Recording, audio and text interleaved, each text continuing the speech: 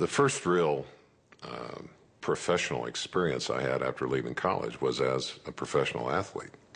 And I went to work for the Los Angeles Rams in L.A. in 1962. And one of the things that happens in Los Angeles is that I got exposed to the entertainment business and ended up working in a couple of films, one of them a John Wayne film, and enjoyed that tremendously, and realized that there was going to be an opportunity maybe to do something like that after I left football. And I knew that NBC and actually CBS and ABC, we were talking to all of them, wanted me to at least talk to them about doing some broadcasting work. And when I eventually was able to get a contract signed with NBC, I asked them for the opportunity to also do some acting. So that set the stage for then an opportunity to go and visit with Michael Landon. Hey, Jonathan. Look at me, I'm flying out the Mercantile. My initial exposure to Little House really was a learning experience, and I arrived with very little, precious little training. I was wondering if I could have a few. Amid all the excitement, there was a sudden realization that maybe this wasn't going to work. And it really came to a peak when I got the first script. And I knew that Michael had written some scripts, basically, for Victor French. I'd just soon be drunk as drowned.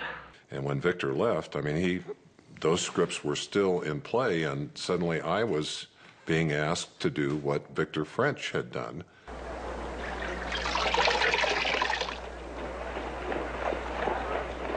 And so I read this first script, and I think I had more lines than Michael did in the first script, and it just scared me to death. And I called Michael, and I said, I need to come in and talk to you. And I went into his office, and I said, Michael, I'm not afraid to do this. But there's one thing I don't want to do. I don't want to make a fool out of you, and I certainly don't want to make a fool out of myself. And Michael looked at me, and he said, Merlin, if I didn't think you could do it, I wouldn't let you do it.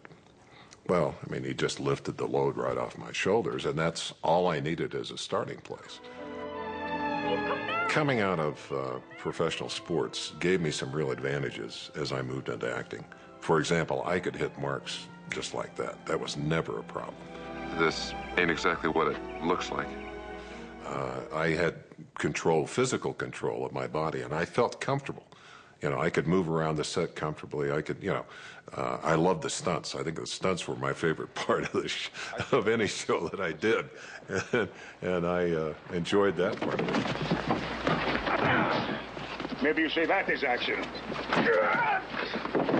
The most difficult thing was to be able to turn my emotions loose, because if you turn your emotions loose on the football field, you get tossed out of the game, and you're not any good to anybody. So when I got on the set, and we started to do things that required releasing the emotions, it was very difficult for me.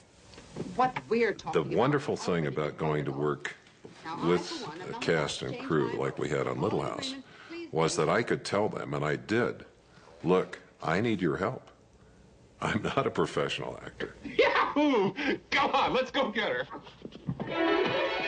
And if you see me doing something wrong, grab me, take me off to the side, and tell me what I've done wrong and how I can change that, how I can do it right. Oh! Lord almighty. Hey, why don't you quit trying to work till that back of yours heals up? No, it's gonna be all right. Sure, you'll be all right. That's why you're One of the funniest things was we had a scene where I had a bad back, and to cope with the pain, Jonathan Garvey was having to take a little bit of the sauce and had put the bottle down into the water barrel. I was supposed to take the cork out with my teeth, and it was. Michael spent some time training me how to drink out of the bottle. He said, "Now this is the way we want you to do that." So it was a piece of work.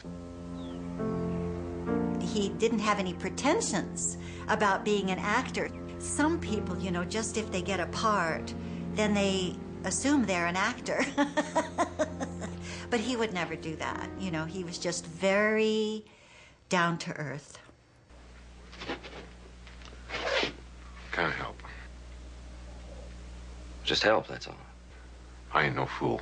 It only takes one man to drive a wagon. Got me some errands to run in town. I think the high cost of being right was one of my favorite episodes in the show. And I remember how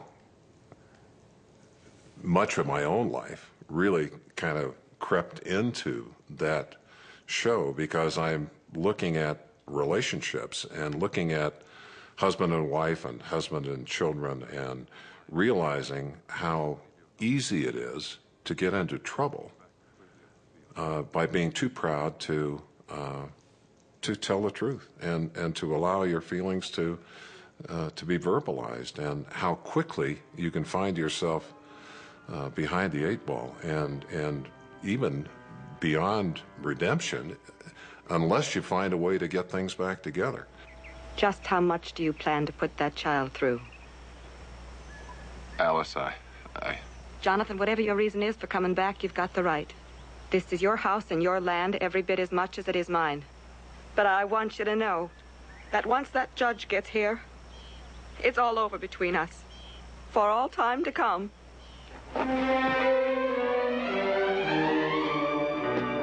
Virtually every show had a theme, had a story, and had a point to make. And it didn't take, I mean, Michael told me once, he said, we're not here to fool people. We're here to tell them stories. And the stories are real stories. There, you see? I never said you're crazy. You just said I said you were crazy. I didn't. You did too. I said you said. I said that you never hear what I say. Well, I'm hearing you now. Then what did I say? You said I'm crazy.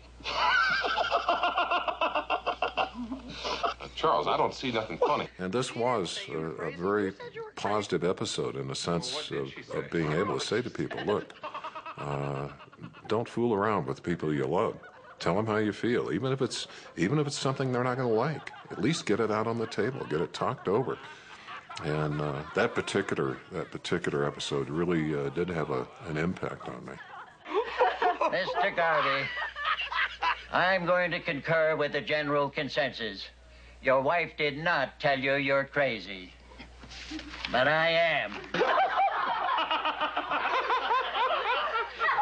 Don't know if you really know how much that crop means to me, Lord, you not being a farmer and all, but... Jonathan.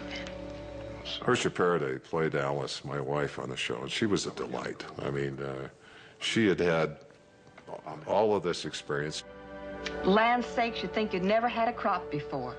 well, I ain't never had one like this before. She was another one that occasionally would make suggestions to me, and she was a little more reluctant than some of the other people to do it. But at the same time, I was very careful to let her know that I said, you know, I'm kind of an unguided missile around here. I mean, there are going to be times when I get off the mark, and don't hesitate to pull me back. And she was great to work with because she was so, not only was she incredibly professional, but she was so much fun to be around. But after supper, I'll go over to the Ingalls place and tell Albert that Andy ain't going to be working with him anymore. Oh, I loved Men Will Be Boys. In fact, it had come out of a long conversation I had with Michael about some ideas I had about a show. And it was fun because I had taken it just so far. Jonathan, I think that's it. And then Michael could put the cap on it. Put the boys through something like you went through. You mean kind of like a test? Sure. Look, you know that road is sleepy eye. That winds around some of the roughest country in the state. It was such a delight because we all have the tendency to feel like we've got all the answers. And so here were two fathers talking back and forth, knowing exactly how things should be. You know, this is what the boys should do. This is what they should do. I think that's downright mean. Let's do it. Yeah, let's. And then we were sure that we were putting them on an experience that was going to help them grow up. And of course we wanted to see, because we knew that they weren't going to be able to do it, and we were going to have to rescue them. I sure would. Oh, no, Andy. We've been given too much already. They don't look like they're in trouble to me. Well, we were the ones that ended up needing rescuing, and we're absolutely miserable in the process. Well, go on. Well, I still got my temper. Hey, you're wrong. It was about learning and understanding and love and trust and allowing people to grow up, allowing people to grow. I mean, there were all kinds of wonderful lessons in that, as well as a great many belly laughs. It was a fun show to shoot. We don't have any proof, but we got all the way there and back.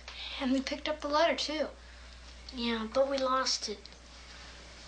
I lost the letter. One of the things I really liked about Little House was working with the kids. And when I got a chance to work with Pat Labrato, he just such a sweet young kid, you know, just obviously bright-eyed and so eager to learn and wanted to do everything right.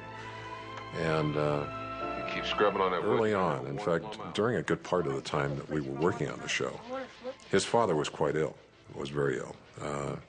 And because of that, he wasn't getting that arm around his shoulder that he was used to having at home. And quite often he'd be on the set and he would come and snuggle up and wrap one of my arms around him, which was an easy thing for me to do, because in some ways, you know, I could feel a real kinship to him. I could really feel not only feel the need, but it was easy for me to share some of that emotion with him. And it was a very, very emotional connection that I had with him as not only a father figure. I mean, he's playing my father, but he was very fatherly. I mean, his daughters and my brother and I and his son were all friends, and it was a very comforting presence to be around.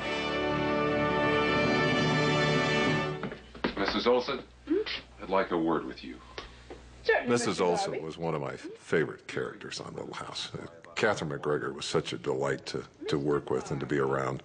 And she had created this marvelous character that just was wacky and far out, and a character that we all just absolutely loved to hate. It reminded me so much of Howard Cosell from my football days. You know, here's Howard Cosell winning most adored and most hated broadcaster at the same time. I mean, and Catherine was kind of that way too. I mean, you loved her because she was such a juicy character, but at times you absolutely hated her because she carried things to an extreme, and she had all these wonderful pieces of relationship going, then just trying to squeeze everything that she could out of them, and she did. Got on it, maybe borrow some more. Like stealing.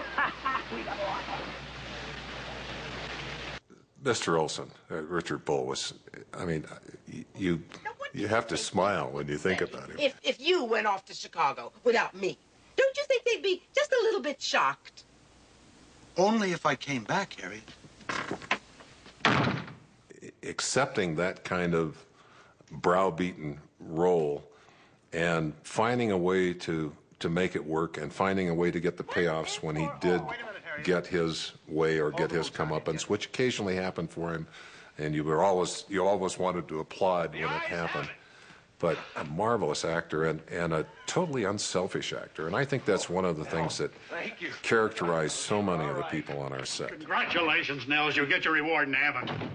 Well, I hope you're right, Reverend.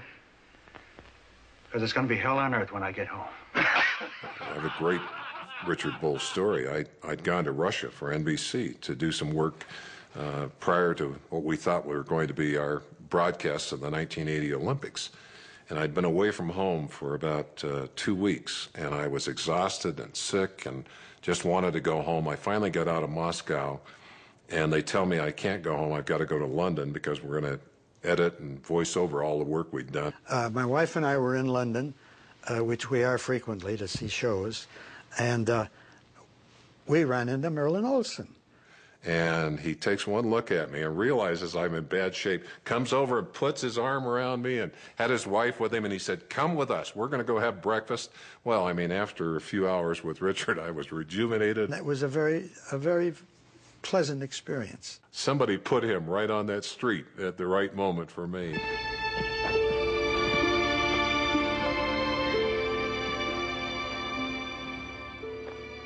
The most difficult episode was the one in which my wife died, and we lost Mary's baby. I mean, the one thing that I couldn't learn to do was to separate on-screen emotion from actual emotion. Promise me, Doc. No pine box. Something pretty. So if I was playing pain, I felt pain. And that was a two-part show that literally drug me down to where, I mean, I would come home and I'd just crawl in the front door because I was so beat up from having to put myself through that totally depressing kind of experience. I mean, it was painful. It was honestly painful for me.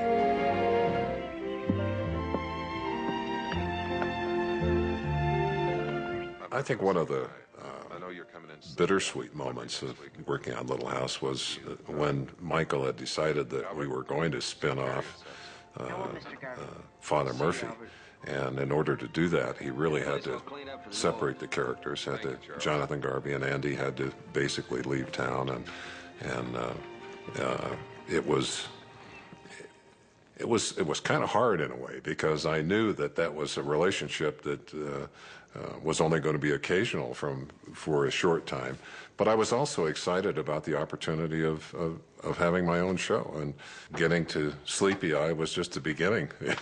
Things got pretty exciting after that. Hey, that crazy Mahoney kid's holding up the bank. When I look back at the opportunity I had to be a part of Little House on the Prairie, the word unexpected pops into my mind, because it was not the kind of thing that I would ever have anticipated having an opportunity to do.